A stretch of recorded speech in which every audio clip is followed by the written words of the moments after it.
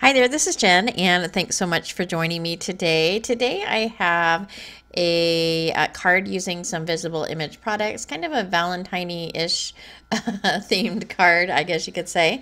I'm going to start out with a piece of white cardstock that's 4¼ by 5½, and I am going to use this visible image stencil called Dark Hearts. And I'm going to go ahead and grab myself a scratch piece of paper because I'm going to be using some glitter today. You definitely don't have to use glitter, but I was going through all of my glitter paste today and a lot of them are unusable, and I'm going to try and revive them. But this is an alternative if you either don't want to buy all the glitter pastes or yours are like mine and have dried up. I'm just taking some glue, and so I am using the glue that I like to use with glitter, which is the Cosmic Shimmer a Flake and Glitter glue. And I'm using a spreader tool. This is actually a cake spreader, but anything that's got kind of a flat side that you could spread the material through the stencil. And we're going to go ahead and add the glitter.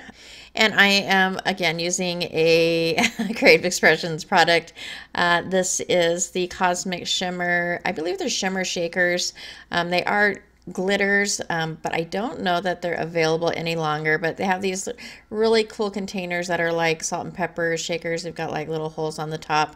But I'm just taking the glitter and I've a few different colors and spreading that across the glue. And once I have that done, I'll go ahead and pick that piece up and try and get rid of all of the excess. And then I made a little bit of a mistake here.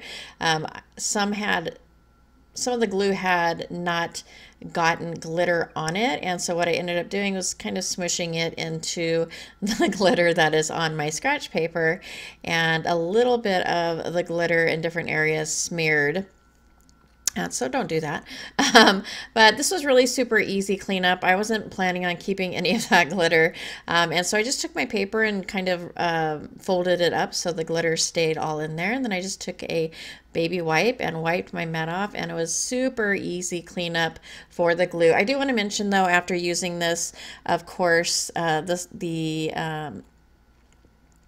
the stencil went right into a container of water just so that that glue didn't get permanently stuck on there. But the kind of focal point for this card is going to be this typewriter. This is from the set from Visible Image called One Kind Word, and I went ahead and I used some black ink and clear embossing powder and then fussy cut that out, and then I and then I added the sentiment to that. And then I went ahead and I trimmed my panel down to 3 3/4 by 5, and I am adding that to a 4¼ by 5½ piece of black cardstock. And then the typewriter, I will go ahead and add a few pieces of foam to the back of that and add that as well. And then I had some paper that I had done some alcohol ink stuff on that was kind of like in my discard pile that I like to keep around for little things, you know, when I'm putting together other cards. And I went ahead and I found a piece of that I had done some alcohol ink stuff on, and used a heart die from my stash and adhered that, and that is this card. I did let this dry for quite a bit and came back to it. It was still a little bit tacky, so it does need a little bit of time to dry, just like the pastes would. But that's going to be it for my card for today. I hope you enjoyed. If you did like this video or find it informative, I would love it if you would give a thumbs up. As always, I thank you so much for spending some time with me today, and I hope to see you next time.